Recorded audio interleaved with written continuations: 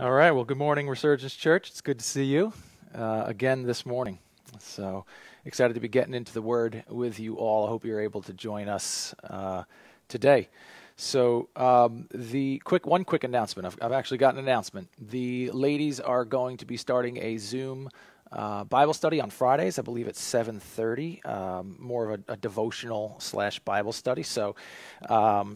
If you're interested in joining that, I'm sorry, just setting up my thing here. If you're interested in joining that, please, you can get in touch with the church, or we will send out some information. If you are on our Remind, you should be okay with that. Hold on just a moment.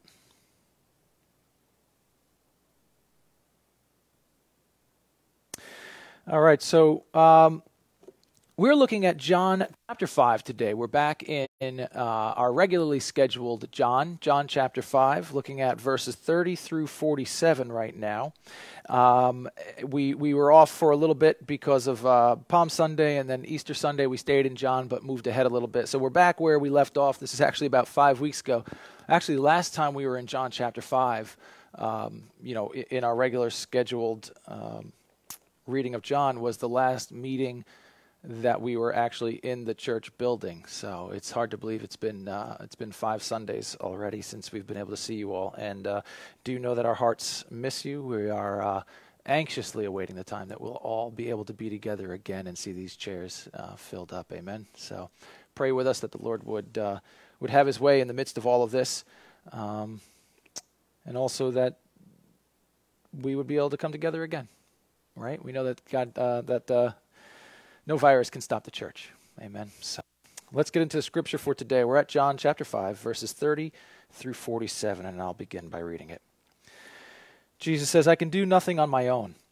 As I hear, I judge, and my judgment is just, because I seek not my own will, but the will of him who sent me.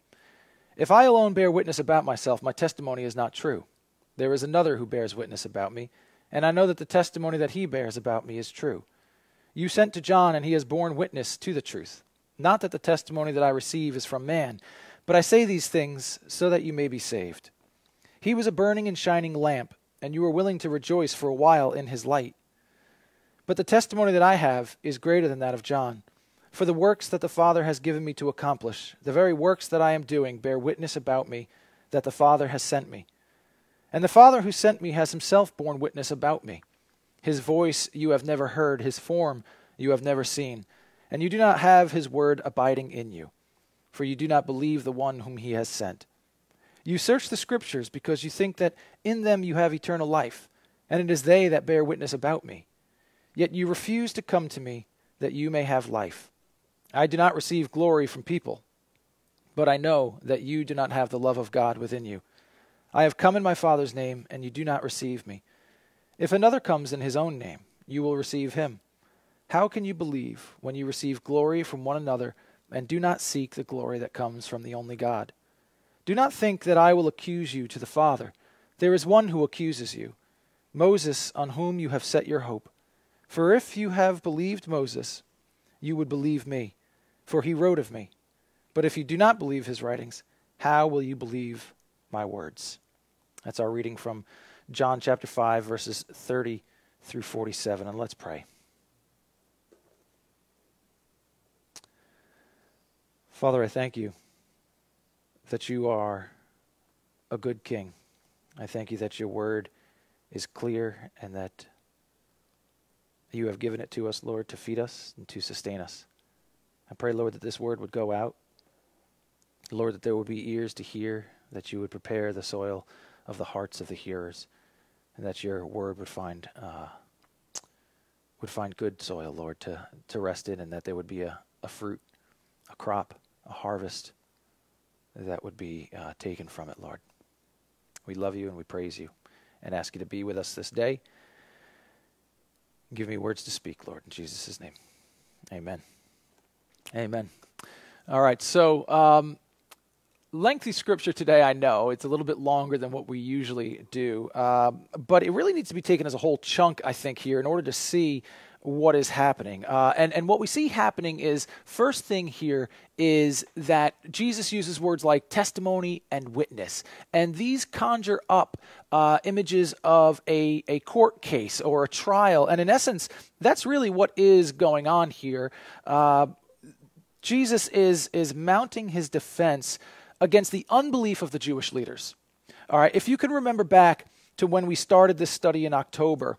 That was a while ago. We've been making our way slowly through this. If you can remember when we started our study back in October, we talked about John setting up his gospel like a defense of Jesus in the sense that he was calling witnesses.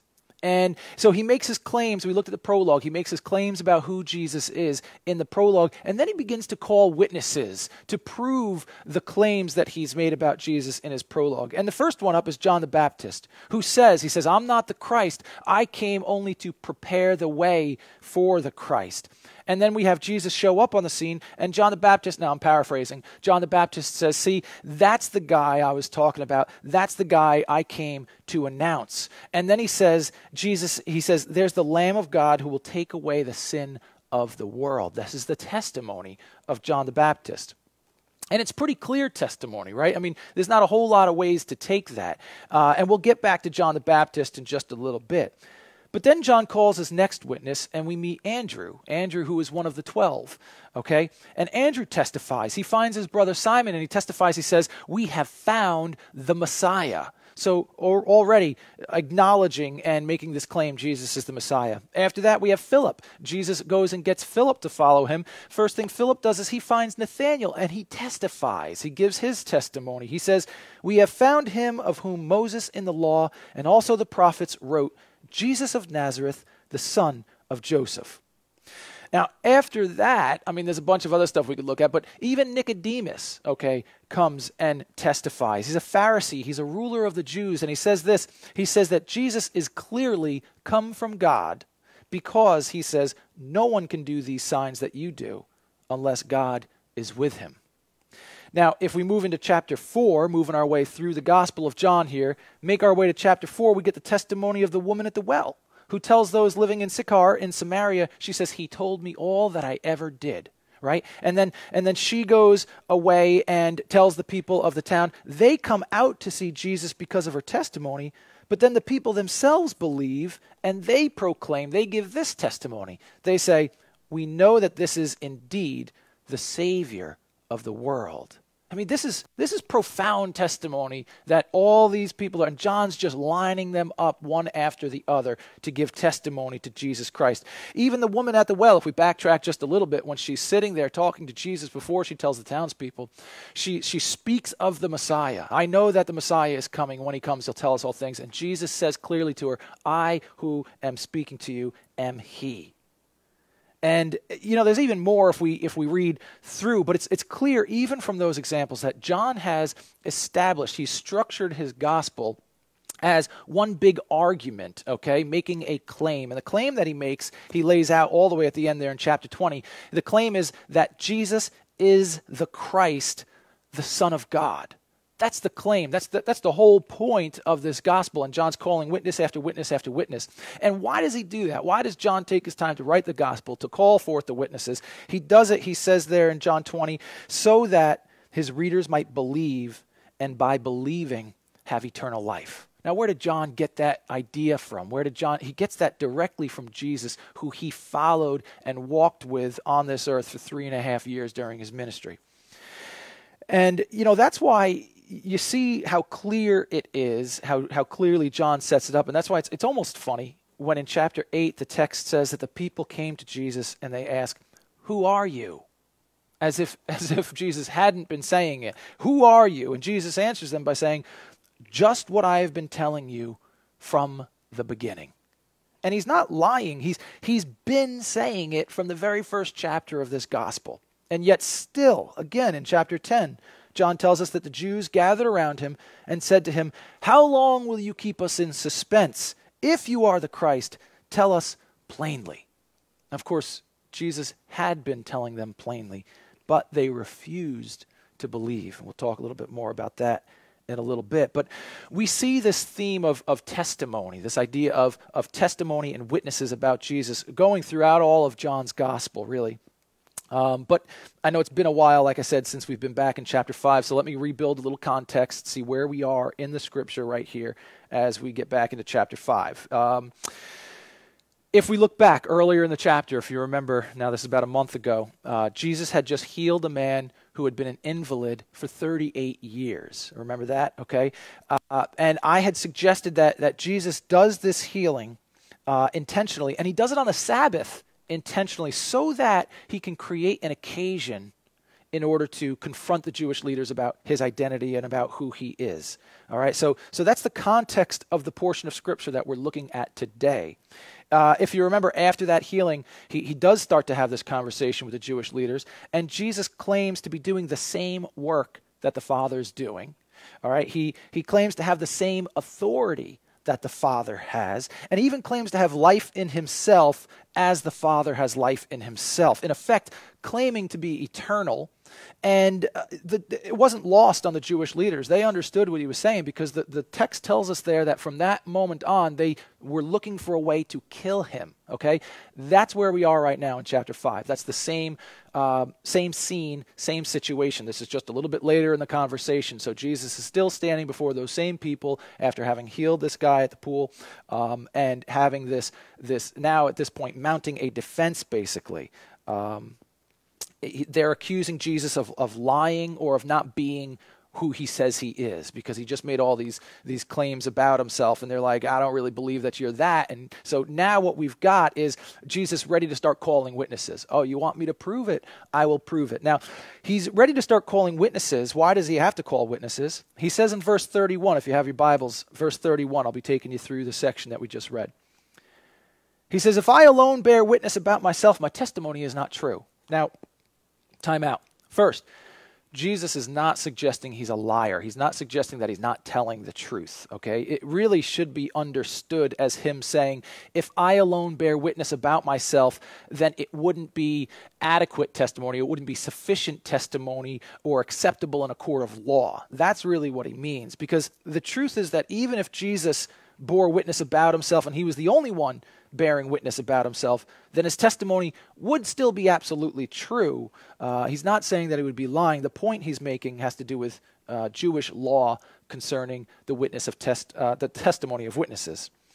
So if we go back to that Old Testament law, we're looking at Deuteronomy 17:6 and Deuteronomy 19:15. Let's take a look at those two real quick. Deuteronomy 17:6.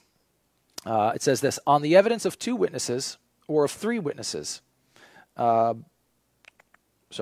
one who is to die shall be put to death. A person shall not be put to death on the evidence of 1 witness.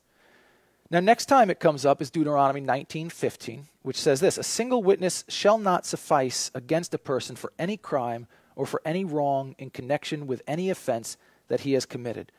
Only on the evidence of 2 witnesses or of 3 witnesses shall a charge be established.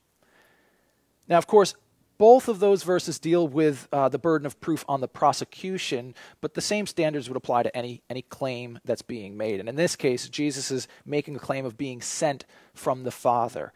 In other words, he's claiming to be Messiah.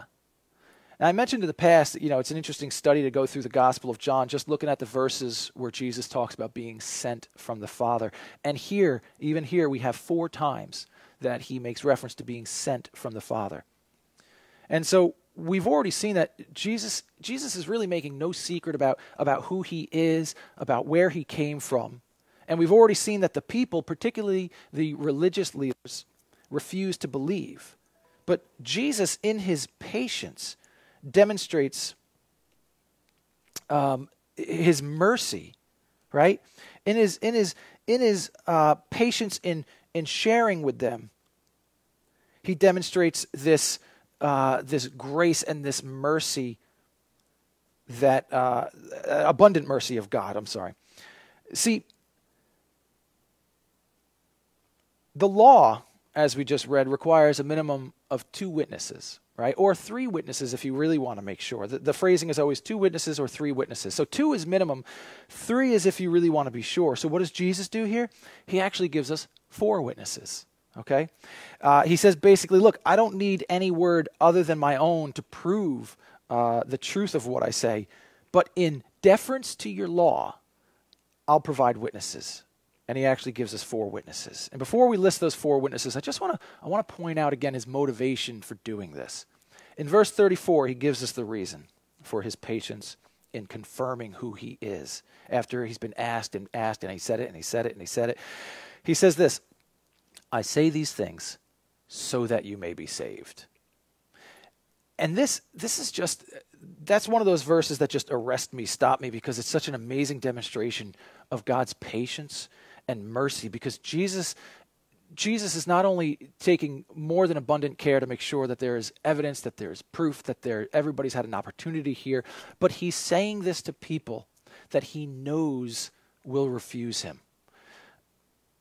I even think of when he washed the disciples' feet, he washes the feet of Judas, knowing what Judas is about to do, and yet he has mercy. He even tells them in verse 40, if you look ahead a little bit, he says, yet you refuse to come to me that you may have life. And so Jesus is being merciful here, but listen, he's also claiming again to be the giver of life. If you came to me, I would give you life, he says. It's so simple, yet so many refuse it. And in an abundance of mercy, Jesus calls witnesses. And now I keep saying it's mercy, and it is mercy, but listen, it's also judgment, all right? Because the more evidence there is, the more witnesses who testify, the greater the condemnation for refusing to believe. Because, listen, the clearer it becomes that Jesus is the Messiah sent from God, that he is the way of salvation, the clearer that becomes, the clearer it becomes that people's refusal to believe is not due to ignorance. So that none can claim that they didn't know, all right? But when judgment comes, they will receive only what they chose. And they will not be able to charge God with being unjust. And that is terrifying to me for so many people. But if you will receive it, it is mercy. So if you're taking notes, I said there are 4 witnesses. Here are the 4 witnesses that Jesus calls. First up is John the Baptist. We'll talk about him again real quick. Second is the works themselves, the works that he's doing. Third is the Father himself. And fourth is the Scriptures. So we've got John the Baptist, the works, the Father, and the Scriptures. And we'll go through those 4, okay? So first, starting at verse 33, Jesus says, you sent to John, and he has borne witness to the truth. Not that the testimony that I receive is from man, but I say these things so that you may be saved. He was a burning and shining lamp, and you were willing to rejoice for a while in his light. So there's Jesus' first witness. He says, John the Baptist. And I've already mentioned some of the ways that he testified to Jesus, some of the things that he said, but this was we have to recognize this was a very significant and very vocal witness to Jesus Christ. The ministry of John the Baptist, it created a stir in Israel, right? I mean, they might not have had the social media that we have, but word got out pretty quickly that there was this guy baptizing people in the wilderness who was preparing the way for the Messiah. Now, we don't get a whole lot of what John said. He was ministering for a while. We don't have a whole lot of what he actually said, but of what he does say, he doesn't mince words, right? The bit that we do get from him, his witness is pretty clear and unambiguous. He says, I'm the voice of one crying out in the wilderness, make straight the way of the Lord. He claims that prophetic word. And he says, among you stands one you do not know, even he who comes after me, the strap of whose sandal I am not worthy to untie. And look, that's pretty clear. He's saying what he's doing. He's ushering, we're waiting for one that's going to come after him. He's not worthy to untie a sandal. This is going to be the guy. If that's not clear enough, he says, I have seen and borne witness that this, he's talking to Jesus, about Jesus, is the Son of God. And the people were anxiously awaiting a Messiah. So that got people pretty excited, right? And we can't overlook the fact that the text says that the Jews sent priests and Levites from Jerusalem, okay? Because they wanted to find out what he was all about. I mean, those were some of the highest authorities in the religion of the day, and they were going to personally interview John the Baptist because word had made it back to Jerusalem that something was up. And their first question is, "Who are you?" Okay, always that first question. Who are you? All right, and his answer actually gives us some insight into what they really mean when they say, "Who are you?" They say because he says, "I am not the Christ." Right? Like that only makes sense if the assumption is when they are asking, "Who are you?" I am not the Christ. Their next question then, they say, "What then are you, Elijah?" Now, why do they go to Elijah? Because the expectation, again, you have to keep in mind, the expectation is for Messiah, a coming of Messiah. John just said he's preparing the way for Messiah. Well, then they say, "Well, then are you Elijah?" Because they go to Malachi 4:5, which says, "Behold, I will send you Elijah the prophet before the great and awesome day of the Lord comes." Now, John says he's not Elijah, and that's true. He's not physically Elijah, but Luke 1:17 tells us that John comes in the spirit and power of Elijah. And in Matthew 11:14, Jesus tells the crowds that John the Baptist is the Elijah who is to come. So John's witness was pretty direct. Jesus even points this out to the people that he's talking to now in chapter 5, right? He reminds them that they sent to John, right? They heard from John's own mouth his testimony. And he's kind of not throwing that back in their face, but he's reminding them that you heard John's testimony. He was a burning and shining lamp, he says, and you were willing to rejoice for a while in his light. In other words, he's saying their lack of belief isn't for a lack of witness. There came a point in time when they decided not to believe. Because John's testimony was bold, right? It was clear, and it had some pretty direct and awesome implications. And so it was a pretty good testimony. I think it's a pretty good first witness for Jesus to call. Like, hey, you heard it from John's own mouth. That's a pretty good witness, right? But then look what he says in verse 36. He says, "But the testimony that I have is greater than that of John." So if John's testimony was great, he goes, "I've got even better. For the works that the Father has given me to accomplish, the very works that I'm doing, bear witness about me that the Father has sent me." So if John the Baptist was tough to ignore, I mean, these signs, they're even harder to explain away. And now we already looked at Nicodemus's words in John 3. You know, even a top Pharisee, a ruler of the people, had to admit that no one could do the signs that Jesus was doing unless God was with him. So the works themselves testify to Jesus' connection with God.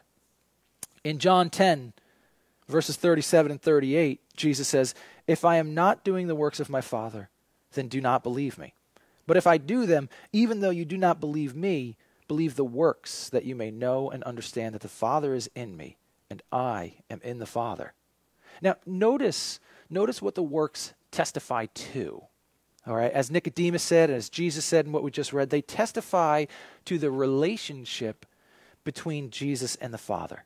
Right? They're not testifying to Jesus' own power and his own authority, but they align him with the Father. Listen, that means he is aligned with the Father's ministry, his unfolding of history, his plans, his purposes. He is part of the very will and intention of God himself. Right? He's not just some rogue Messiah out there. He is aligned with the Father. Later in chapter 9 of this gospel, Jesus heals a man born blind. And the Pharisees call this guy to themselves. They get like, we got to figure this out, this miracle that we can't dispute. And so they call the man to them and interview him to find out how it happened. And the man tells them. They send him away. They don't believe it, right? Even after the man tells them, they refuse to believe that Jesus could be from God because the healing took place on the Sabbath. And that's such a block for them. But listen to what the man says back to them and how it gets to the purpose of these signs. John 9:30, the man answered, "Why, this is an amazing thing. You do not know where he comes from, and yet he opened my eyes. We know that God does not listen to sinners, but if anyone is a worshiper of God and does his will, God listens to him. Never since the world began has it been heard that anyone opened the eyes of a man born blind. If this man were not from God, he could do nothing." So, even though Jesus often rebukes the crowds for seeking after signs, there is a purpose for the signs. Otherwise, he wouldn't be doing them, right? And the purpose is to testify to his union with the Father. So there's our first two witnesses Jesus calls, John the Baptist and the works themselves, okay? Next, Jesus goes on in verse 37, and he claims the Father as a witness. He says, "And the Father who sent me has himself borne witness about me. His voice you have never heard, his form you have never seen, and you do not have his word abiding in you, for you do not believe the one whom he has sent." Now, that's interesting. He says you do not have his word abiding in you, and his evidence of that is that they don't believe the one whom he sent. So if the word of God is abiding in you, one of the natural results is that it's going to lead you to, if not allow you to, believe the one that he sent. That would be the fruit of it. But since they don't believe Christ, he can tell. He says, I know you do not have the word of God abiding in you. It hasn't made a home in you. Otherwise, you'd believe me. Now, first, the most obvious event that Jesus is pointing to with the Father as a witness is his baptism. Matthew records it this way in his gospel. Matthew 1, starting at verse 16, says, "And when Jesus was baptized, immediately he went up from the water, and behold, the heavens were opened to him, and he saw the Spirit of God descending like a dove and coming to rest on him. And behold, a voice from heaven said, 'This is my beloved Son, with whom I am well pleased.'" But Jesus says they refuse to believe the witness because they refuse to believe the one he sent. And this idea that Jesus is sent from the Father, we've talked about a couple times, it comes up again and again. And so I just want to look briefly at that, because in verse 43, he says it directly. He says, "I have come in my Father's name." And that's an interesting phrase. I just want to explore a little bit, because it's actually the only place in the Bible where it's uttered. Nobody else in the entire Bible says that they come in the Father's name. There's some things close we'll talk about, but throughout the Old Testament, priests are said to minister in the name of the Lord, not in the name of the Father. They are said to bless in the name of the Lord. Prophets are said to speak in the name of the Lord and prophesy in the name of the Lord. Various people do this or do that in the name of the Lord. They call on the name of the Lord. But that verb to come is part of the distinction here. In fact, there's only twice in the Old Testament, only twice that verb come is connected with the Lord, with the name of the Lord. And the first one is when David comes against Goliath. You might already know the verse. He says, "You come to me with a sword and with a spear and with a javelin, but I come to you in the name of the Lord of hosts." Okay? And the other one, the only other place in the Old Testament where we see that is actually Psalm 118, which says, "Blessed is he that comes in the name of the Lord." And if you remember, just 2 weeks ago, we celebrated Palm Sunday, and we see that scripture is applied to Jesus as he comes in on the triumphal entry. And so that's interesting in itself, I think. I read those kinds of things, and I say, well, that's interesting, that how rarely anyone claims to come in the name of the Lord. But that's not even what Jesus says here. He says, "I have come in my Father's name." And so we have him calling God Father, right, rather than Lord, which already suggests some intimacy and closeness of relationship. But notice that God's not just the Father. He's not just some universal Father, but Jesus calls him my Father. And I would suggest that the Jews noticed. All right, just to build out some context here to see how unique this was. Some years ago, there's a German theologian named, I'm not sure how to say his name actually, Joachim Jeremias, I think, something like that. And he was doing research in New Testament literature. And he found that in the entire history of Judaism, we're talking Old Testament and even extra-biblical texts, Jewish writings dating from the beginning of Judaism through the 10th century AD. So we're talking about a 3,000-year period that he studied. There is not a single reference in Jewish writing of a Jewish person addressing God directly in the first person as Father. Now, they may have spoken, you will see them speak of the fatherhood of God, but nowhere in all of that, never did anyone address God as their Father directly. And so you have Jesus stand up and say, "My Father." That's the kind of thing that'll get your attention if you're a person studied in the Scripture, studied in Jewish history, as these men were. And to come next in the name, all right, not just that he's saying "my Father," but then he says he comes in the name of the Father. All that's associated with that, it implies that they carry or walk in the authority of that person named, right? The name represents the full rank, the full authority of the person, their interests, the deeds that they've done, all of that is wrapped up in their name. So when Jesus claims that he has come in the name of his Father, he's not only claiming an intimate relationship with God that they found blasphemous, but he's also claiming the authority and the power of God, which they also found blasphemous. And 3 times in Scripture, we see God speak directly from heaven as a witness to his Son. All right, and Jesus says that he calls on the Father as a witness. First, as we said, it was at his baptism. The second time is at the Transfiguration. Jesus is up on the mountain, and he basically repeats what he says at the baptism. And then there's a third time in John 12:28, after Jesus has prayed in a crowd. He prays that God would glorify his name, and it says that then a voice came from heaven, I have glorified it, and I will glorify it again. Now, interestingly, not everyone was able to distinguish the words there. They heard it. It says that some said that it had thundered. So that may be why Jesus can say, his voice you have never heard, he says to the people. I don't know if it's that they didn't hear his voice literally, or if he's saying, like he was saying, but his word does not abide in your heart. It might just be that, whoever has ears to hear, maybe they heard it but didn't hear it, But Jesus himself says that the Father testifies to him. And that is an even greater witness than John or even the works. And the last witness, we'll wrap it up here, the last witness that Jesus calls that we're going to look at, it's just the entirety of the Old Testament. Just the whole Old Testament. All Scripture, he says, right? I mean, that's like pulling out like the trump card. He's like, all of Scripture testifies to me. He says this in verse 39. He says, you search the Scriptures because you think that in them you have eternal life, and it is they that bear witness about me.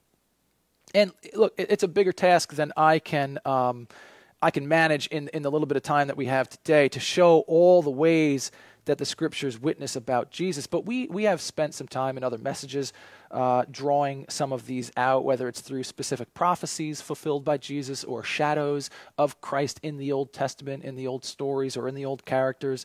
Okay, I want to focus today instead on the specific charge that Jesus makes against the religious leaders here. See, I've been talking about Jesus calling these witnesses as if he's mounting a defense, and that's true. But here he kind of turns the tables. He actually levels a pretty serious charge against his accusers or the skeptics that are there. All right. Now, first, understand that these were men that prided themselves on their adherence to the Mosaic law. They study the Scriptures. They know the laws. But these are the same people that Jesus accuses of straining out a gnat and swallowing a camel. And we're going to hear a lot of that idea here. In a sense, the expression, they miss the forest for the trees. They're so busy looking at the minutiae, the details of the law, and making up parts of the law, adding stuff to it, that they miss the fulfillment of the law when he's standing in their midst. And Jesus points this irony out to them, okay? To the ones who spend so much time studying the Scriptures, the ones who place all their hope in the Word of God, yet they fail to believe the fulfillment of that Word. And at the root of it, Jesus says in verse 44, it's that in their hearts they are seeking their own glory, and they're receiving glory from one another rather than seeking the glory that comes from God. And friends, listen, this is not just an accusation that is fixed in the history books. All right? This is an accusation that is still, I believe, leveled at those who study the Scriptures or claim that they are Christians. This idea, Jesus says, you study the Scriptures because you think that in them you have eternal life, and it is they that bear witness to me. It's the liberal theologians, those guys studying in the colleges and universities, and you got these guys that study the Word of God, and yet they'll deny the virgin birth, they'll deny the resurrection, all right? It's those liberal theologians, but listen, it's also the everyday Christian.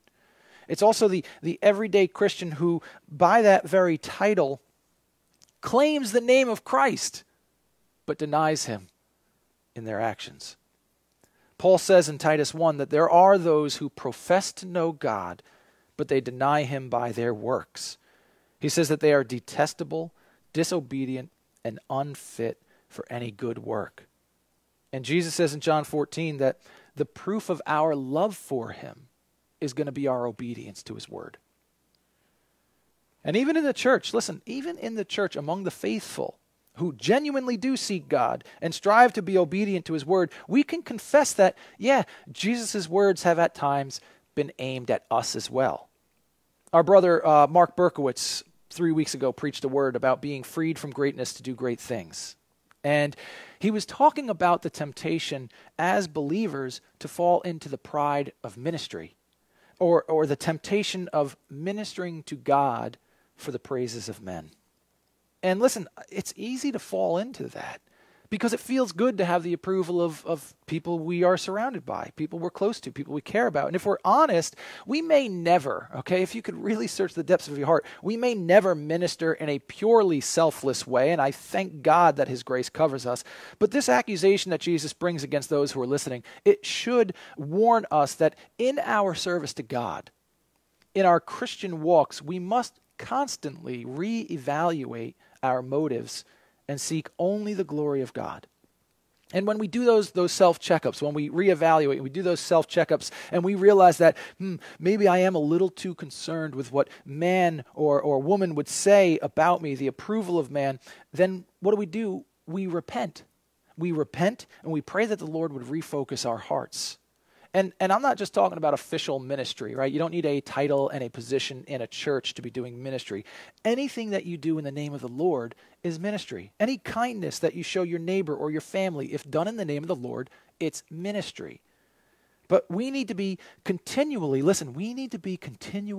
drawn back to Jesus as the source and the fulfillment of every promise of God. See, the sin of the Jewish leaders here isn't in thinking that there is life in the scriptures. Jesus doesn't deny that. The sin is in missing Jesus as the source of that life that the scriptures point to. They claim to believe Moses. They claim to follow his law, but in verse 46, Jesus says, if you believed Moses, you would believe me, for he wrote of me. And in saying that, Jesus claims the witness of the Old Testament. Like I said, we don't have time to get into all of it, but he's claiming the witness of the Old Testament by claiming to be the fulfillment of the promises and the prophecies it contains. Moses wrote of me.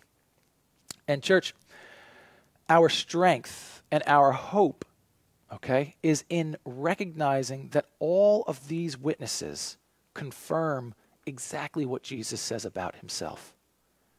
Not that he needs witnesses. This is the greatest part. Not that he could just say it and we would have to take him at his word or don't, right? But he does this. He gives us all this extra evidence, all these extra witnesses so that we may be saved. And I praise God for his mercy and his grace that was so thorough in establishing the witness of Jesus Christ so that we would have every opportunity to come to a saving faith in the one sent by God to be our salvation. And I thank God that so many of those listening today have trusted in Jesus for the salvation. And if you have, you may wonder, well, why do I need to hear it again? Well, listen, to the believer who is listening, I say, rejoice. Rejoice today in the source of your deliverance. Are you stuck at home? Yeah. Are you getting bored? Maybe. You forget what day of the week it is? Yes. But rejoice, saints, all right, in the source of your deliverance. Draw strength from his mercy. Glorify God for the provision that he gave in seeking and saving what was lost. And then be empowered to go and share that gospel with others. And to those who may be listening, all right, and you have not put your faith in Jesus Christ, maybe you just stumbled upon this, maybe you recognize my face and you're hanging out for a little bit. Listen, to those who have not put their faith in Jesus, or maybe you're trusting in your own goodness. You could say, well, how do you know you get into heaven? Well, I've done some good things. I'm not a bad person. All right, I hear that a lot, okay? And I say, well, what does that mean? At the end of days, you're going to take all your good deeds and all your bad deeds, and you're going to put them on a scale, and you're just going to hope that you've done one more good deed than bad, and the scale's going to tip in your favor. And they'll say, yeah, That's their thinking. That's what's getting me to heaven. Listen, if you're trusting in your own goodness and your own righteousness to save you, listen to what Jesus says in verse 45. He says, "Do not think that I will accuse you to the Father. There is one who accuses you, Moses, on whom you have set your hope." See, if you don't know a lot of the background, he's talking about the law there, the Mosaic law. He's talking about this method, okay, by which you could earn salvation by your adherence to the law. If you could just keep those 10 commandments perfectly, if you could just keep all those commands perfectly, then you would get to heaven. And that's true, okay? The only problem is nobody keeps those commandments perfectly. The law is good, it is beautiful, but it is not attainable because of man's fallen nature. So if you are banking on your own righteousness to get you into heaven, Jesus says, listen, Jesus says, he won't get in your way, okay? He will let you serve as attorney in your own defense. But it will be the worst thing you can do, because the very law that you are counting on to exonerate you will ultimately expose the true depth of your sin and the hypocrisy of your heart. Far better to let the blood of Jesus plead on your behalf by yielding to him and placing your trust in him alone. And I pray that you would this morning. Even now, if you never have, I pray that you would yield your heart, submit, and receive the forgiveness that God has for your life. And if that's you, then listen, I know we're not here. I can't call you up and pray with you, but listen, we have a website. You could click the link at the top of this or on our page, and we have it's a newly designed website. It's got a spot where you can fill out information and ask for prayer. I'd love for you to fill that out, and we'll get an email. The elders, myself, we can give you a call. We would love to pray with you. We would love to answer any questions you have. You say, all right, it sounds almost too good to be true. Maybe you have some questions. Email us, okay? I would love to be able to talk with you, love to be able to pray with you. And I pray that you would do that now. But church, listen, let's continue to rejoice in the sovereign power of our God, in the mercy that he showed us in the person of Jesus Christ, in the standard that he has called us to in serving him, and in the hope that he has promised for those who endure. Let's pray. Father, I thank you for your word today. I thank you that you are merciful toward us, Lord, and that you gave abundant witness so that we may be saved. I thank you, Lord, that you cared enough, that it wasn't just take my word or walk, but Lord, you have given us every reason and every opportunity to believe. And so we praise you today. We thank you for your goodness. I pray that this word would have struck home for any who hear, Lord, that it would encourage those who believe, that it would convict those who don't. And we ask you to just draw us ever nearer to you, Lord, that we would walk nearer to you every day, every moment.